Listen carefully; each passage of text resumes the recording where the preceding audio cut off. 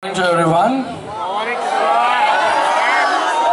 Respected Savita ma'am, SCA members, manager of the school, my dear teachers, and my loving students.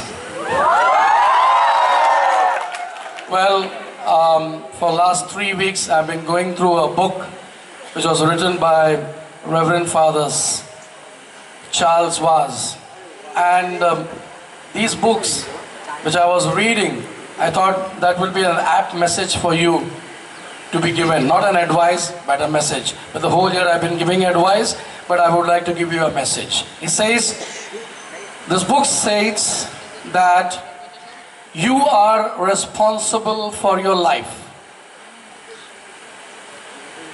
Well, how you want to be recognized in society, whether you will be recognized as a person who is progressive, constructive, or a destructive person, whether you are a good person or a bad person, you are responsible for it. I shall support it with a short story which I got it from my grandfathers and grandmothers. It says that a boy who had a habit of catching a dragonfly, and he used to take that dragonfly and he used to keep that dragonfly in front of a person and says, whether the dragonfly in my hand is dead or alive.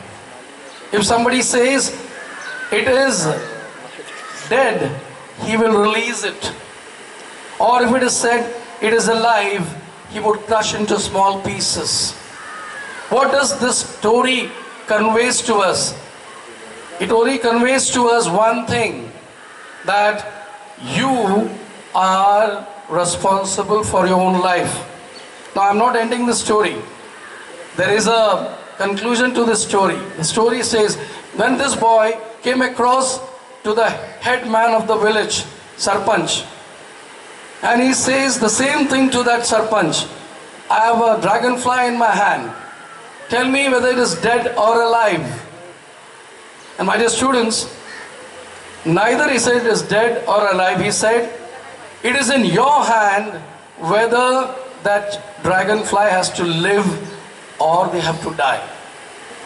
And my dear students, after a few minutes of his thinking, he just released that dragonfly.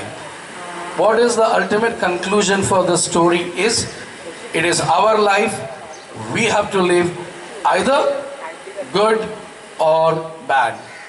It is in our hand. It is no one who is there to help you. It is you who are going to decide. Now I came across with a small Marathi few lines which I saw in Vasai. It says, मी आहे माझ्या जीवनाचा शिल्पकार. मी आहे माझ्या जीवनाचा शिल्पकार. बरे असो की वाईट असो, मी आहे माझ्या जीवनाचा शिल्पकार. So my dear students, I wish you all the best. May God bless you. Thank you.